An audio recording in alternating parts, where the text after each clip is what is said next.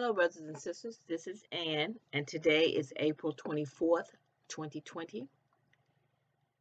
And today I have another short video for you. And I'm talking about basically the same thing that I've been talking about for the last 3 days. I'm talking about the Holy Spirit. I'm talking about the Bride of Christ, and I'm talking about the Revelation 12 woman. Now, in this particular video, on the slide, I have included scriptural references that you can actually go and check out some of the things that I'm saying. Now, brothers and sisters, everything that I'm saying to you, I have scriptural references for, but I can also produce dreams and visions and communications from God who has clarified these things to me. This is nothing that's coming from my spirit.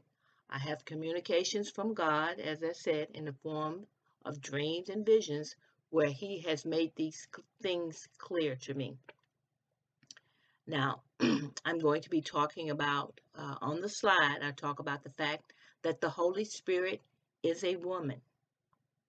Now, I know in many of your teachings and also in mine, I did not learn that the Holy Spirit was a woman until it was revealed to me.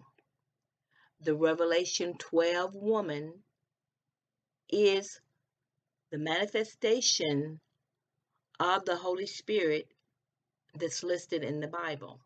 That woman is the Holy Spirit. This is the way God chose to present her in the Bible. Now, in this slide, I also talk about the bride. Now, the bride of Christ is the Holy Spirit.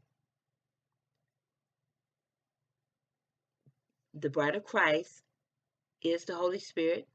The Holy Spirit is the third member of the Godhead. God the Father, Jesus Christ, and the Holy Spirit all have the same nature. Now, that is the reason why Jesus Christ is going to marry the Holy Spirit. The Holy Spirit pre-existed in heaven before being incarnated on this earth, just as Jesus Christ did. I was shown that in several visions from the Father. God the Father showed me this. Now, when Jesus Christ comes to this earth, He is going to marry the incarnated version of the Holy Spirit, the woman. Jesus Christ cannot marry a church. He is not going to marry a church. He is not going to marry the state of Israel. He's going to marry a woman from Israel. Now, Jesus Christ and the Holy Spirit have the same human nature. The same nature. They both have a divine nature and a human nature. That is the only way they can be married. If they were to marry, if God were to marry anything other than His own kind, He would be violating His own law, and He's not going to do that. But as I said, I have provided scripture on the slide so that you can see where I'm coming from. And another thing I want to mention, that the Revelation 12 woman, as you notice, she is shown already pregnant. Now, she is not pregnant by Joseph. She's pregnant by Yahushua. This is Yahushua's wife. They have children. They will have more children. I have been shown that over and over again in the visions. Yahushua and the Holy Spirit already have many children. I have been told that they have over 20 children together.